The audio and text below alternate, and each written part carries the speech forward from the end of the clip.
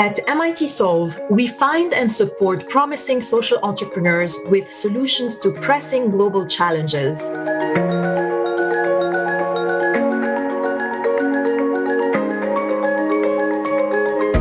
In 2021, thanks to our partners, we have over $2 million in funding for Solver teams, plus access to MIT's innovation ecosystem and the Solve community. We are looking for our next class of innovators tackling one of these 5 global challenges. Challenge 1: Digital inclusion. More than half of the global population remains disconnected from the online world, unable to digitally access jobs, trainings, and markets. Connecting the rest of the world could add $6.7 trillion to the economy and lift 500 million people out of poverty. How can everyone have access to the digital economy? Challenge 2: Health security and pandemics. The world was unprepared for COVID-19, with more than 2 million lives lost to the pandemic, and underserved populations hit the hardest. To reduce the risk of future threats, we must address the weaknesses in our health systems. How can communities prepare for, detect, and respond to emerging pandemics and health security threats? Challenge 3: Equitable classrooms. An estimated 1.5 billion primary and secondary learners have had their education disrupted by the pandemic. This exacerbates pre-existing inequalities around wealth, gender, linguistics, ethnic and geographic lines.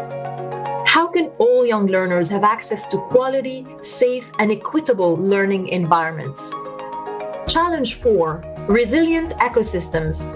Humans have degraded over 75% of the Earth's land area. Functioning ecosystems are the backbone of society, and they are in dire need of restoration and preservation. How can communities sustainably protect, manage, and restore their local ecosystems? Challenge 5: Anti-racist technology in the US. Black, Indigenous, and people of color in the US have created resilient and culturally rich communities despite centuries of institutionalized racism and oppression. The pandemic and a new wave of harmful technologies have further exacerbated disparities in the US. How can communities of color use technology to advance racial equity and access economic opportunity, health, and safety? If you have tech-based solution to one of these challenges, you could be one of our next Solver teams.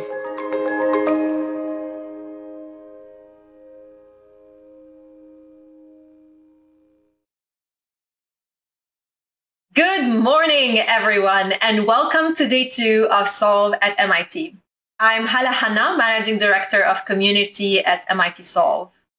And we're here today because we all share in the belief that to solve the complex challenges of our time, we need to harness the ingenuity of problem solvers everywhere, particularly those closest to the issues in their community.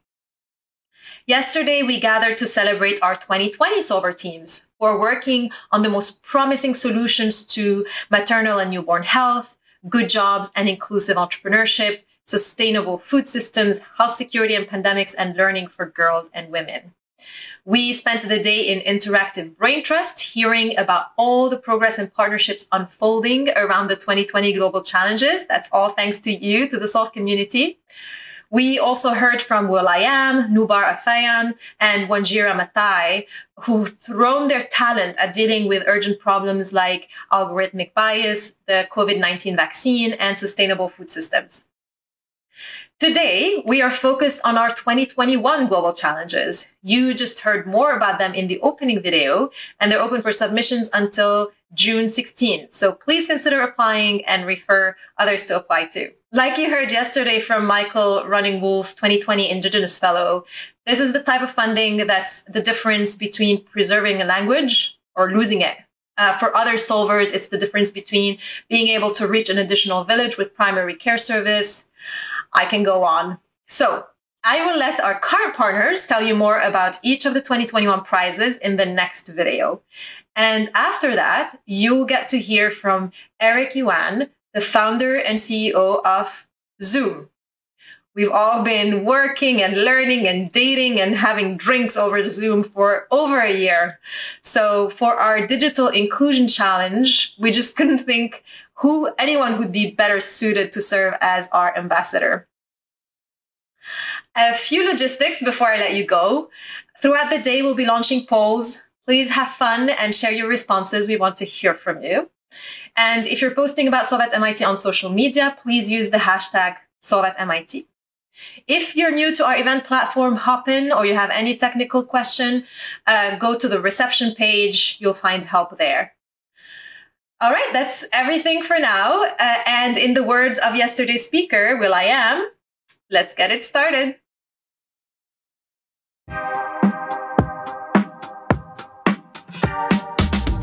Hello from Detroit. What an exciting day. GM has been involved with MIT Solve for the past few years, and we are delighted to be continuing our partnership this year. I'm very excited to announce the GM prizes for the MIT Solve 2021 challenges, providing $150,000 in funding for solver teams across the following 3 challenges: technology for U.S. racial equity, resilient ecosystems, and equitable classrooms. Supporting these challenges aligns with our efforts to build a diverse STEM pipeline and provide opportunities to underrepresented populations, and is part of our vision for the future, becoming the most inclusive company in the world. My name is Ruangguru. I'm the Global CIO for HP Inc. And I'm excited to announce the prize for Advancing Digital Equity, which is open to solutions that advance inclusion, digital literacy, and economic opportunity in communities across the United States and globally. Up to $100,000 will be granted to up to 4 recipients from the Anti-Racist Technology in the U.S. and Digital Inclusion Challenges. By unleashing innovations that close the digital divide and help us become a more anti-racist society, we will help everyone and all businesses thrive. This is something that we're myopically focused here at HP, and I'm excited to work on this program together with MIT Solve. Hi, I'm June Sugiyama, Director of Vodafone Americas Foundation, and this will be the 3rd year of partnering with the MIT Solve for the Innovation for Women Prize. We're supporting the Innovation in Women's Prize because we know that technological innovation can make an impact for issues around the world. Our past solver teams are already making incredible change, and I look forward to the next set of solvers. Hi, I'm Carolina Garcia Jairam, and I am the Executive Director of the Elevate Prize Foundation, and we are funding the Elevate Prize for Anti-Racist Technology. The Elevate Prize is thrilled to partner with Solve for a 2nd year. We are firm believers in the impact that MIT Solve has on the success of these solver teams, and we are honored to play a small role in supporting that. Hi, I'm Lori Melliker from the Robert Wood Johnson Foundation. We are so excited to be funding the Robert Wood Johnson Foundation Prize to uncover solutions that directly address the health and well-being of people in the United States. We are excited to support the Solve community and their efforts to ensure that technologies that we all use throughout our daily lives don't encode systemic racism, but rather dismantle it in obvious and unexpected ways. Greetings. My name is Marasi Mwencha, Head of Supply Chain for the Global Fund. We're so thrilled to be here today as we come together to find innovative solutions to address the challenges we face in global health.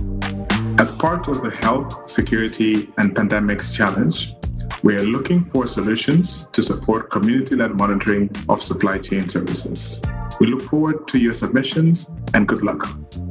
I'm Elisa Wilkie, and I'm the Vice President of Strategy and Innovation for American Student Assistance, and I'm excited to fund the ASA Prize for Equitable Education. We're looking for digital solutions that provide career exploration and experimentation tailored to US-based primary and secondary classrooms. My name is Chris Kalin. I'm the founder and chairman of the Andon Foundation in Switzerland, and we proudly support the Andon Prize for Innovation in Refugee Inclusion. My name is Das Rene. I'm with ServiceNow, and we're sponsoring a prize of $100,000 for the Resilient Ecosystems Challenge. By funding this prize, we will not only be able to help accelerate decarbonization, but we will also be able to make an impact to local communities. Mindru Foundation is proudly Australian and one of Asia's largest philanthropies, with $2 billion committed to a range of global initiatives. Our purpose is to tackle some of the world's toughest problems. We are excited to fund the Mindru Foundation Prize to end overfishing, as we believe in the power of technology to create transformative change.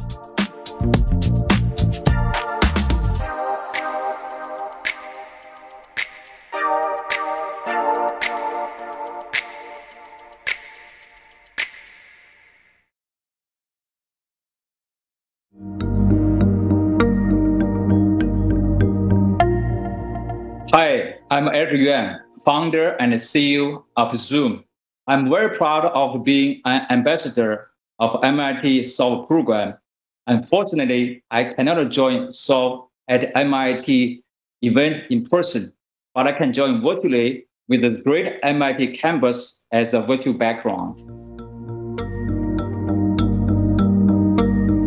So today's word is digital economy. And as we are embracing digital economy, digital inclusion is extremely important. But we really want to make sure everyone has access to the very affordable and reliable connectivity to embrace digital economy.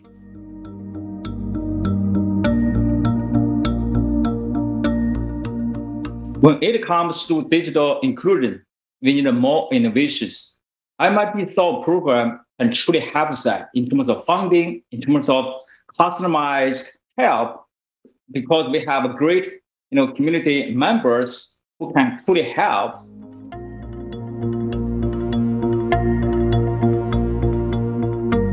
So when it comes to innovation, quite often, if you start from a grassroots perspective, you will see a lot of very innovative ideas. We need all those innovative technology solutions to have low-income community, rural areas who may not have access, to the digital economy.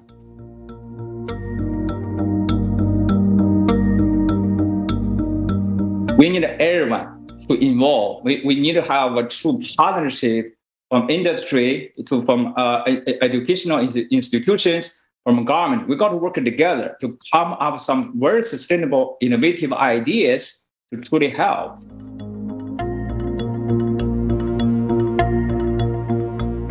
When it comes to future working model, I truly believe hybrid will be the mainstream. A lot of people, they are going to work anywhere with any device.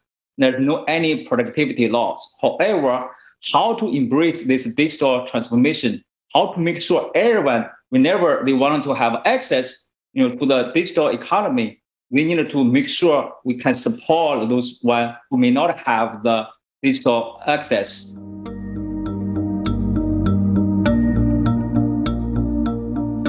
Yeah, for every entrepreneurs, especially are thinking about how to have a social impact, I would say, first of all, you got to embrace this digital inclusion. Always think about what you can do differently to help the world, to help those people who may not have access into this world. So any innovation from anywhere can truly help us. Please submit your ideas to MIT Solve Global Challenges Program. We are going to help you to achieve your dream to help the world.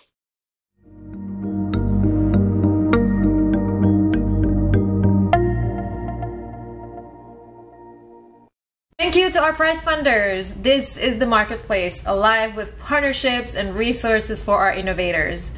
And thank you, Eric. Great Zoom background diplomacy there. Up next, we will be joined by Sarah Montealbaro, Director of Strategic and Partner Programs at Solve, for a conversation on digital skills and edtech in Asia and exciting new partner challenge launches. For context, in addition to our global challenges, Solve works with our partners year-round to launch custom partner challenges. Custom challenges give Solve partners the opportunity to design a challenge specific to their thematic area of interest, geography, or timeline, leveraging Solve's open innovation platform, methodology, and community. You may have seen our challenge on digital identity with the World Bank, the Elevate Prize to Make Good Famous, or the Horizon Prize for Rare Diseases. We've hosted over 20 partner challenges in 4 languages with millions in funding committed to challenge winners across the globe. To tell you more about our newest custom challenges launching in Asia, please welcome Sarah Montealbaro in conversation with Asha, Varghese, Raman, Sidhu, and 2017 solver Iman, Usman. Welcome to Solve at MIT. My name is Sarah Montealbaro, and I'm the Director of Strategic and Partner Programs at MIT Solve. Today, we're discussing topics ranging from preparing for the workforce of the future to digital skills development and EdTech innovation, all within the Asia region. I'm delighted to introduce our panelists. First, we'll hear from Asha Varghese, President of the Caterpillar Foundation, and Raman Sidhu, Regional Director for Asia at the Octava Foundation. We'll then talk to one of our solver teams, Iman Usman, co-founder and Chief of Product and Partnership at Ruangguru. I'll turn it over to Asha and Raman to start, who both have exciting announcements to share with the Solve at MIT community. Asha, why don't you kick us off first? Sounds good. Thank you, Sarah. Hello, Solve at MIT. Asha Varghese, President of the Caterpillar Foundation. I'm delighted to be here today to announce the launch of the Caterpillar Foundation's Challenge on the Future of Work in India and Indonesia. As we think about the future of work across all sectors, we see a workplace that is much more digitally focused and technologically dependent. We know workers at every level will need to be digitally literate to thrive in the workplace. The Caterpillar Foundation is partnering with MIT Solve to identify and support innovative workforce development solutions that can support the digital upskilling and reskilling of the workforce. The challenge is open to anyone from around the world who would like to contribute solutions that will meet the demands of the workforce of the future in India and Indonesia. We are so inspired by the incredible innovators and entrepreneurs here today and hope that those of you who are working in India and Indonesia will get involved with the challenge and complete the application on the Solve's Open Innovation Platform. Happy solving, everyone. Thanks so much, Asha. We are thrilled to be partnering with the Caterpillar Foundation on this partnership. And Raman, I know you have another exciting announcement to share, so over to you. Pleasure. Thank you for having us here today. I'm Raman, as Sarah introduced. I'm part of the Octava Foundation. We're a foundation based out of Singapore. And we've recently started our Expedition for Impact in Southeast Asia. So we're super excited to be partnering with MIT Solve to run and design a challenge which will run over 2 years. We're currently calling it Tech for Education, essentially just to say, we're interested in technological solutions that are solving for education. We hope to be finding innovative solutions in the sector, in the space. And at the same time, we're also not looking at Southeast Asia as a whole, but really zoning into a select 5 Southeast Asian countries and see what the local innovation there is and how probably some of the international solutions can come in and play their part. So we're really super excited about this. And equitable quality education has been on everybody's agenda for forever. And I think the pandemic has really created a new impetus for this. So we're really excited about what we find. That's fantastic. We are thrilled to be working with you on this endeavor. And while we're talking about quality education, the Octava Foundation works to support economically underserved children and youth in Singapore. And now that you are about to embark on expanding your work to 5 new countries in the Southeast Asia region with MIT Solve, I'm wondering if you can talk a bit about why you've chosen to focus on EdTech solutions to power this work. So that's an exciting landscape for us at this stage. The foundation was set up, as you know, Sarah, in about 2017. And since our inception, most of our work has been focusing in Singapore on enabling programs that were working through the education continuum, but also looking at transition to work. And as we were designing our work for Asia in the pandemic, as they say, never lose a good crisis, we were really thinking deeply about what future of education would look like. not just education as a broad term, but what would future of learning look like? What would future of teaching look like? What would future of skills development look like as we come past the pandemic, hopefully really soonest? And in that context, we started doing this kind of landscape review of the locations that we wanted to be in. And there is a tremendous amount of edtech entrepreneurship at display in Southeast Asia. But we also realize most of this is serving what we call an affordable plus market, wherein in Southeast Asia, and you're all familiar with the context of the middle-income developing countries, 60% of all K-12 learners are actually in the affordable minus market. And most of these are served through the public education system. And in that context, I think lies the challenge and the opportunities. So we are really excited to be embarking on this with MIT to really help us find and scale solutions that are ambitious, that are pedagogically sound, and are really willing to work on this disadvantage gap in education that exists in Southeast Asia. Thank you so much, Raman. We are just as excited as you are. And Asha, I know that the Caterpillar Foundation's challenge focuses on preparing for the workforce of the future in India and Indonesia. And as a global company, why do you choose these regions in particular? And in your opinion, what is at risk if we don't implement lasting digital skills solutions during this period of transformation? Yeah, no, thank you for that, Sarah. What an important question. I think if I just take a step back on Caterpillar Foundation and our focus, it's really about building resilient communities and sustainable communities. And one of the ways in which we're looking to do that is investing in the workforce and workforce development programs. So that's really what's bringing us to the table in looking at opportunities in the skills gap, not just of today's skills gap, but also looking at the future skills gap. And I think we all know that we're living in a digitally driven economy. And hence, in that case, in looking at the skills gap that we have, much of studies have been done that shows that if we don't address this right now, we are potentially looking at a failure mode of where we would see much increased amount of unemployability or there's an inequity in income gap. So to answer your last question first, it's so critical for us to be able to address that today. And hence we need to act now. And that brings us to partnering with an entity like MIT Solve to help identify some of those entrepreneurs that are specifically focused in the digital skills market and helping us identify solutions both in India and Indonesia.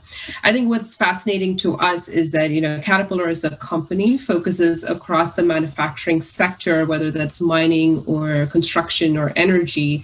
And today we produce tech-enabled solutions and also focus on reskilling and upskilling our own operators to be able to enable them for that workforce environment. And that really provides them with an opportunity to enhance their skills, but also position them for a better future. So at the foundation, we want to bring that same focus, but at a diverse skills pipeline level to be able to identify some of these opportunities and really be able to address that in partnership with entities like MIT Solve. So now you had asked why India and Indonesia. Caterpillar's had a long-standing presence in both countries, over more than 15,000 employees across both countries between us and our dealers. And we strongly believe in investing in communities where we live, work, and play. So hence our focus in both of these countries where we've had longstanding investments on development challenges. But also when you look at the markets, I think as Raman mentioned, these are places that are growing from a global economy perspective. And you're seeing more and more of the digital innovations in that space. So it's really an opportunity for us to be able to look at where the gaps are in both of these countries to really enable the workforce there and prepare them for that future of work. Thank you both so very much. I am inspired by the direction of both of your foundations and am so looking forward to be partnering with you on both of these challenges. Thank you. Thank you. Thank you. We're very excited. And now I would like to introduce Iman Usman, co-founder of Ruangguru. So Iman, you were selected as a solver back in 2017 in the Youth Skills in the Workforce of the Future Challenge. Tell the audience, what is Ruangguru and how has your work progressed since joining the Solve community nearly 4 years ago? Thank you so much. It's really an honor to be here. Hi, everyone. My name is Iman. I'm co-founder of Ruangguru. So for those of you who are not familiar with our work, Ruangguru is the largest online education platform in Southeast Asia. We're basically delivering quality educational content to the masses through our app and our website. So people can access different videos, quizzes, study notes, and all other learning formats ranging from K to 12 to professional. So since 2017, since we applied to Solve, we have evolved in so many ways. I think one thing for sure, we stay true with our mission to enable better access to quality education. I think when we applied to Solve at the time, we only have served about 3 million people, and now we've been serving over 22 million people. We launched a new vertical that was inspired by our Solve challenge, which is to improve employability. It's called Skill Academy, and it has enabled job seekers and workers around the country to access high quality employable skills. I think so far we have supported over 4 million people at the workplace, in which 30,000 of them receive intensive mentoring to help them land a job or set up a small business. And I think one thing that was exciting for us is that 66% of them have been able to get a job or continue their studies to higher education only in 3 months after they complete the program. So I think we've been able to iterate a lot in terms of how we do the interventions. In addition to that, we also have we're also staying to remain closely working with our donors, which are Atlassian and DFAT. So they've been a great supporter even until today. And we have, as a company, we have grown so much. So I think at a time we only had like 200 people in the company. Now we have 4,000 employees. We have raised over $200 million in funding to support our mission. And we expanded geographically to Vietnam and Thailand. And recently we were included in the top 25 of Fast Company, most innovative companies in the world, which is actually quite an exciting state. It's the first time for Indonesian company to be listed on the list. So much has happened, and I can't thank enough of all the supports and assistance that Solve community has provided to us. Well, it sounds like you've been quite busy, and we're incredibly proud of the work that you've done. So tell me a little bit more. Let's take a step back maybe and think about the Indonesian context specifically that you work in, and that Ruangguru was really created specifically to address some of the challenges there. Tell us about what are some of the current technology and innovation needs that you see currently within the Indonesian context. So to give a bit of context, so Indonesia is the 4th largest education systems globally. We have over 50 million students in K-12. We're also one of the lowest performer. So if you look at PISA, TIMSS, or other international measurements, we've always been performing at the bottom. And quality education and access to education has always been an issue. And therefore, innovative solutions that leverage the use of technology will always be critical to help us get the quality education to the masses. One of the things that we have been exploring is the use of artificial intelligence to personalize education. So to ensure that, no matter where you are, no matter where your background is, you will always get a personalized learning that is adjusted to your goal and to your situation. In addition to that, we also have been trying to bring our solutions to offline as well. So yes, in one way we go high tech, but another way we also think about how can we reduce the barrier to entry so that people can access this easily and affordably. So you just heard that we have 2 new challenges that will be opening across the Asia region. What advice do you have for prospective applicants for these new innovation challenges? I think just to look around, because I think there are a lot of problems around us. And sometimes we think that to solve those problems, we needed a fancy solution.